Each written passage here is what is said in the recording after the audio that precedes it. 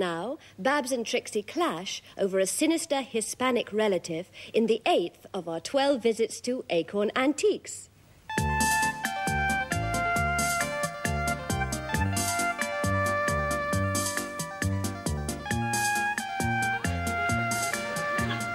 Well, it's a long time since I've seen a diamond engagement ring as expensive as that. Not since Miss Babs got married. Why, this is her ring, Mrs. O.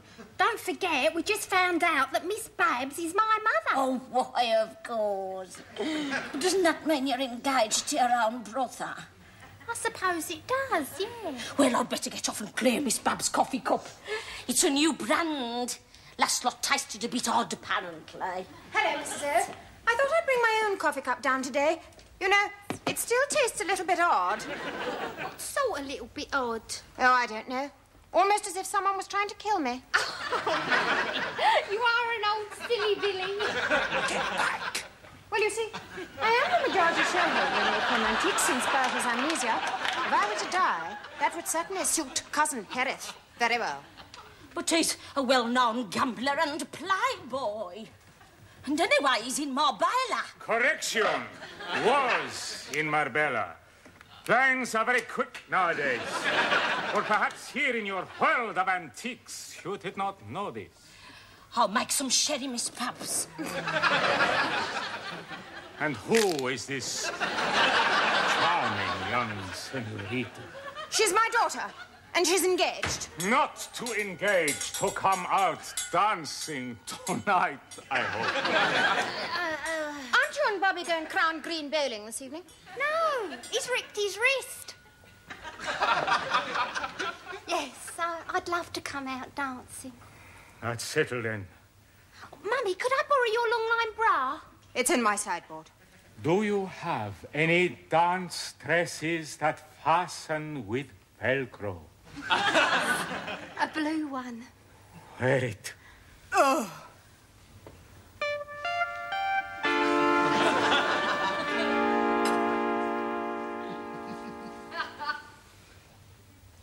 That was a delicious 5-course meal. Thank you. I had forgotten how good you were with food. I may feed you, Cousin Jerez, but I don't like you. Let's cut the pleasantries, shall we? Just why do you want to buy my shares? You don't like antiques, and you never have done. True. But I do like motorway service stations. What do you mean? Look out! Of the window! Listen, Council Batman putting a sign up. I can't quite... A new motorway to be built here starting the 25th. That's tomorrow. Why haven't I had a letter? Why are you whistling like that? I knew that tune. It's the one our postman always whistles. Oh, I see. It wasn't a postman at all. It was you.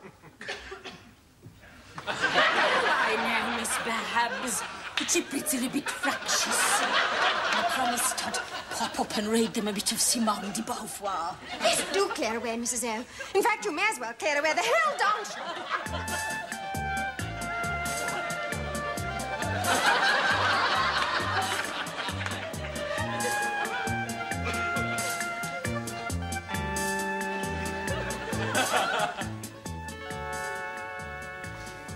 Could you possibly fetch my briefcase, Mrs. Overall?